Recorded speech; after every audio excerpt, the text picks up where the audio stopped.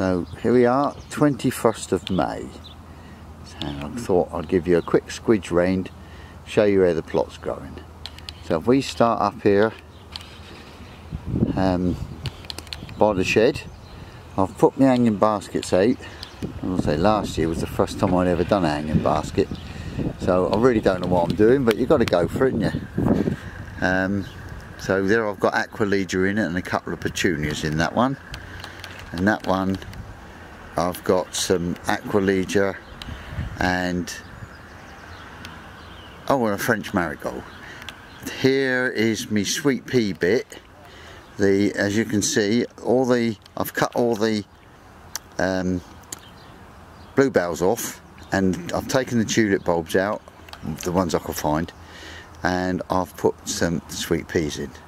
They're the sweet peas I brought on through the winter. They're not doing quite so well here, but the others you'll see in a minute are doing okay. Oh, remember my signs that me mate made for me, look. Okay, so onwards where we go. Here, then as I say, that hanging basket, it's got them pansies in, it just keeps going, so I'm going to leave it keeping going.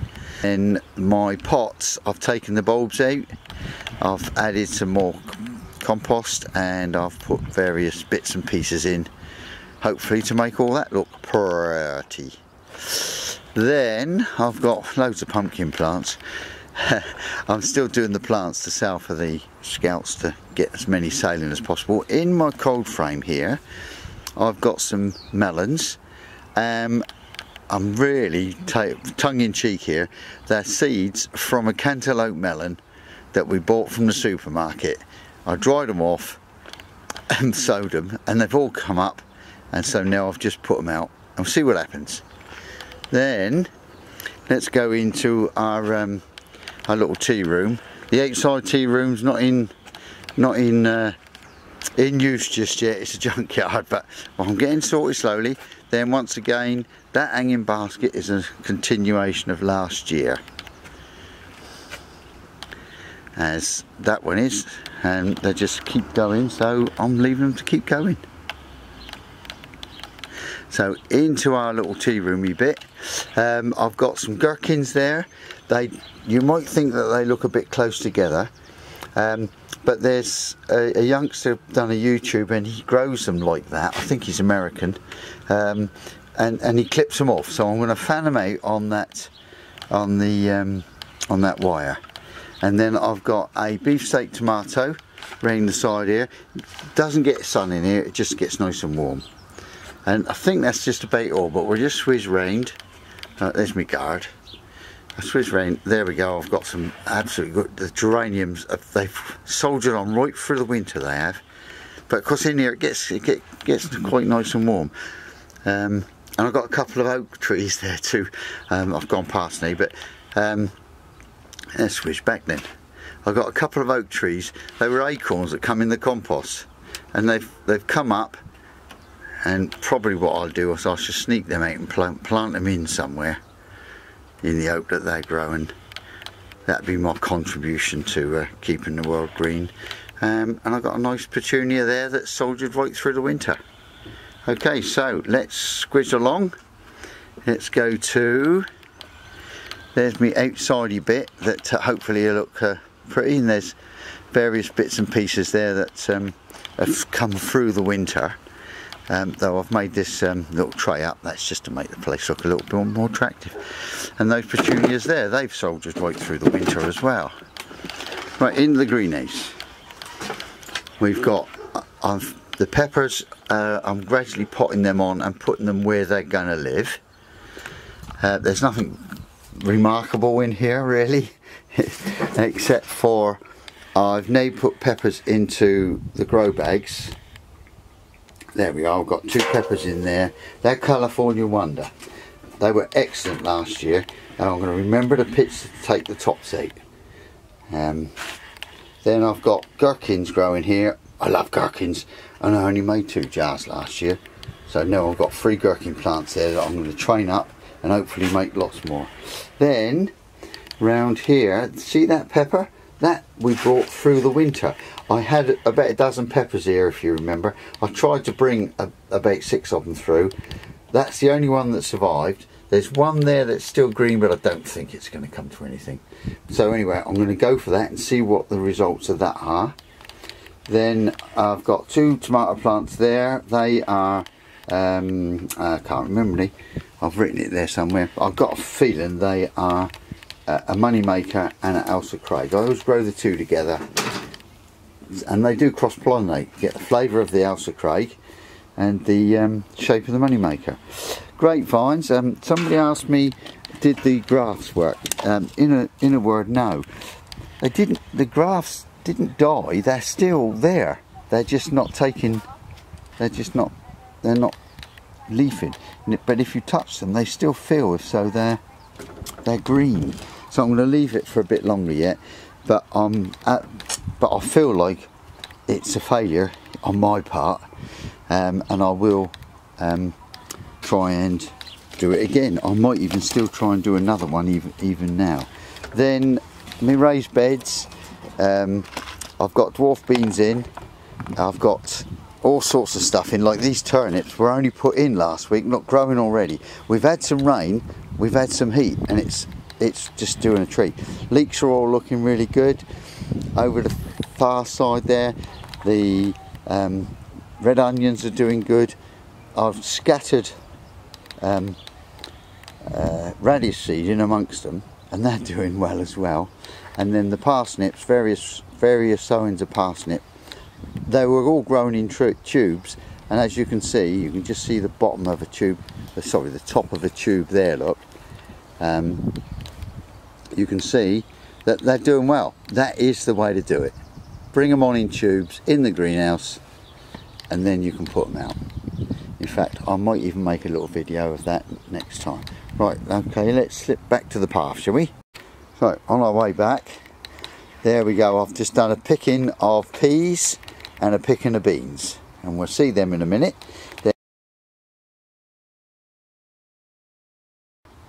So that when you come onto the plot, you're welcomed by some nice leaf flowers. I can't remember what I put in here now. I'm not a flower person, but I'm getting there. But the sweet peas, look at those sweet peas I sowed up way back last November in the greenhouse, and I've carried them through, and look at them, they are looking tremendous, as is this little contraption I've made here with some willow sticks. I'm looking forward to them. Right then, on we go. Oh, we've got some poppies there. They were a packet of poppy seeds. They should be mixed.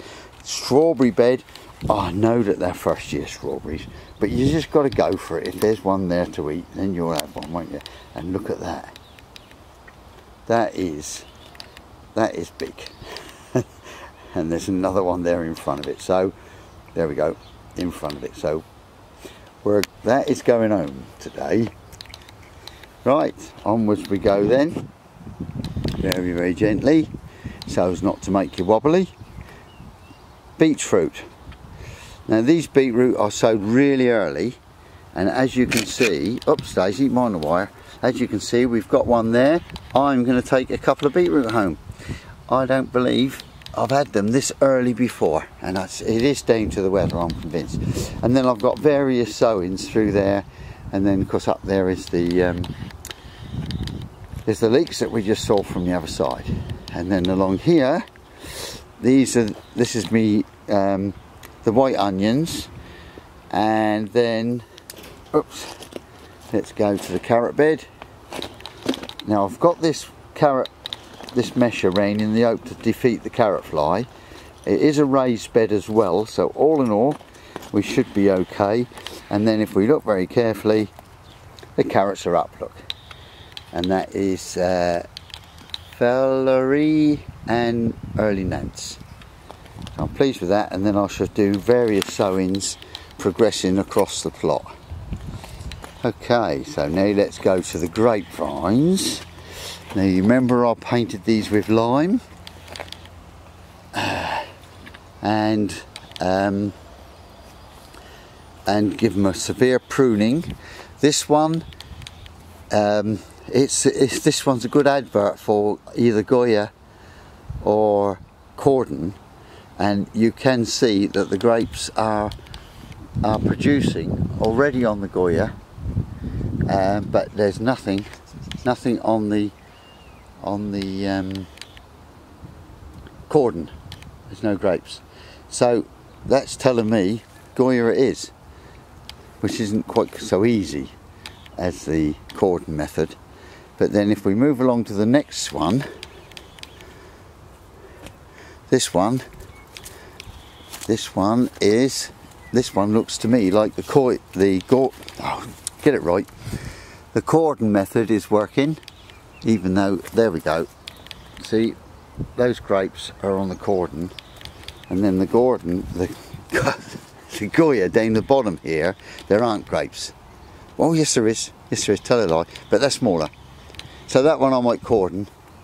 This one I think I only cordoned, and this one is the Saval, and it looks to me like that one, it doesn't matter, so I will probably cordon that one as well.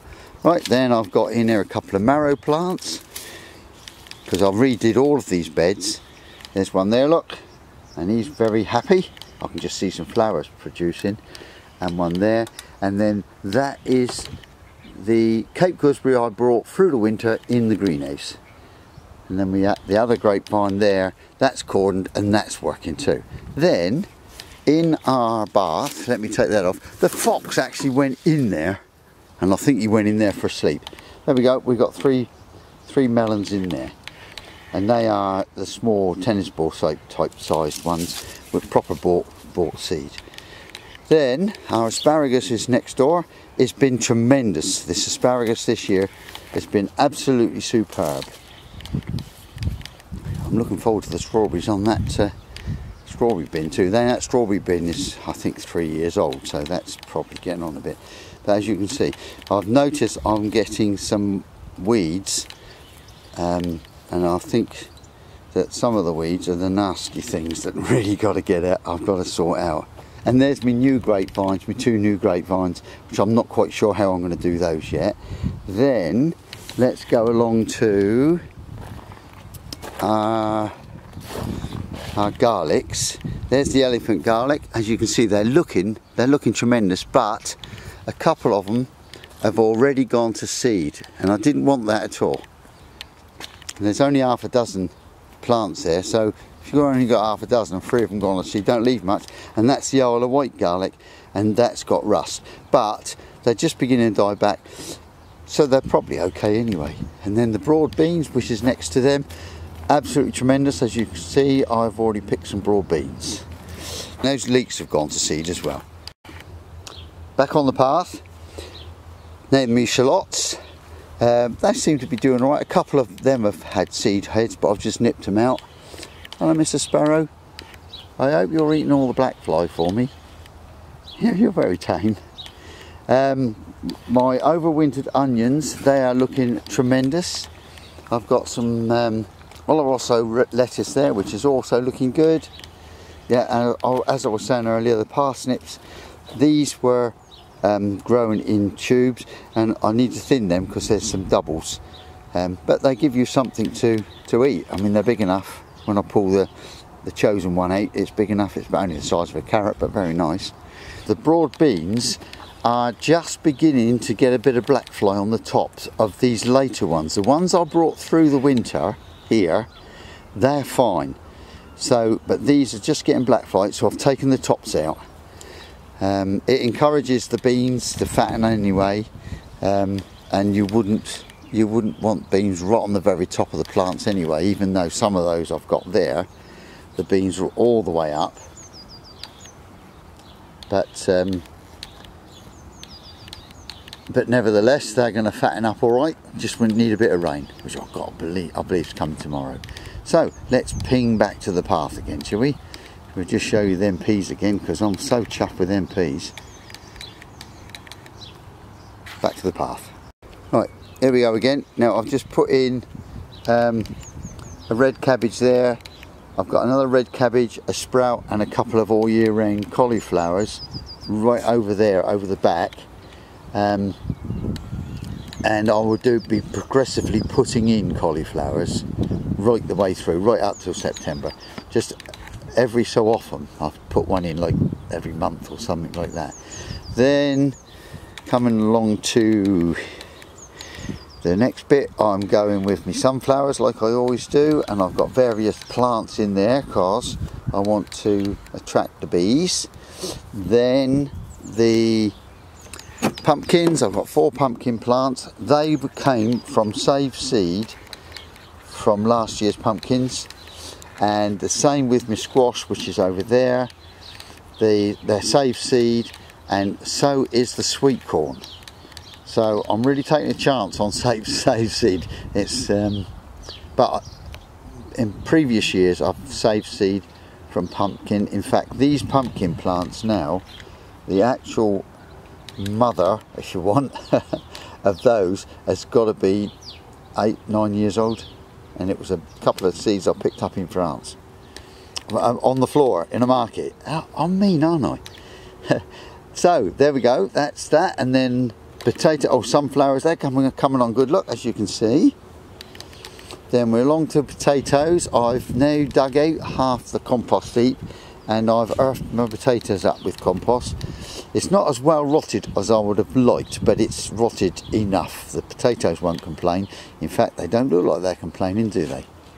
So they're all looking good. Then my carrot bed here, it's got carrots in, as it would do if it's a carrot bed. And my parsnips, once again, I've got a double parsnip there, so I need to snick one of them out. I'm hoping to get a really super long parsnip for the show. Then pond, he's looking good. In fact, this morning, oddly enough, I could hear a little froggy going, "Rid it." So I suppose if he was in a library, that's what he'd be saying, "Rid it." Oh, let's not be silly, eh? Then these grapevines, that one I severely pruned down to the cordon method, and that has responded tremendously. Has had that one there, and we'll go over the other side in a minute, and we'll have a squidge at the fruit side. Then we all know what we got in here. There, they're behaving. They're super busy, these them bees. Oh, this one there just told me to buzz off. See what I did there? Right. Then round to the potatoes that I'll put in the bins. Now some of these potatoes were grown before Christmas. I'll put them in bins, and I'll put that bit of glass over the top, look. And one of those I emptied out, and I've got a picture of them. I emptied them out probably 3 or 4 weeks ago, and I'm going to slip a picture in now. Think.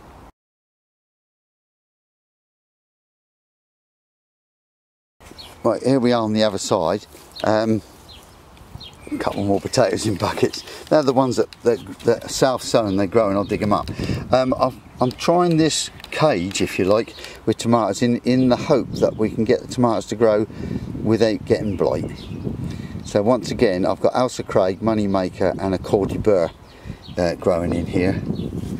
So that's a little try, if you like. Then it's my rose. You've got to have a rose tree at the end of grapevines. My blueberries, I think the soil has gone too neutral, and that it's not happy at all. It's just about struggling along there. I've tried to acid up the soil, and exactly the same with this one here. There's another view of me asparagus. Some of those, look at them there, thick as your thumb. And then these are my, what's his name, grapes, me dessert grapes. And as you can see, I've cordoned them, and they've responded quite well. The stems are actually quite long, so, and I'm going to sort out these, probably take that out and take the top off. But we'll see. I'm no expert with grapes, but I'm getting there. YouTube's wonderful. Right, then my fig tree, it's got a couple of figs on it. And then this is my fruit side. So for the minute I've forgotten what I got here. That's a raspberry. Gooseberries, now look at those gooseberries, it isn't going to be long before they're going to be ready. Then this is my autumn raspberries. Then I've got red currants or black currants, I can't remember which way round. They're looking really good, as you can see. They're topped right up. I think my beehive has actually done me and the rest of the allotment holes a tremendous favour. Look at this pear tree. I don't think I've ever seen so many pears on this pear tree, and I'm not sure whether I should be taking them out or what, but we'll find out. Then the peach tree the same. 4 peaches last year, 40 this year. But we've got blight, not blight, we've got that red thing that makes the leaves go all curly. And once again, a YouTube fellow, an American, he suggested you've got to keep the water off it. So I've built a tent with polythene, and I've taken all the leaves away that have got the infection. There's one there with just a little tiny bit left. That really isn't a good example of it, but that is what's happened. That's what I've got, and then that'll go in the dustbin. Up here to the apple tree, and that is exactly the same. Look at that, totally loaded up. I've been round all of those and taken 2 or 3 apples out of each bunch, and I'm not sure whether I should be doing any more yet. But anyway, there it is. There's the plot. Let's squizzle round. Give it to you all the way down. The birds love the scarecrow, they settle on its arm. There we go, there's the plot. It's all looking really good, and the sparrows are visiting quite a lot. I'm not quite sure what they're visiting for, but I'm hoping they're eating black fly. There it is. So I'll see you probably in the summer then, eh? Happy gardening, no, happy growing. Bye.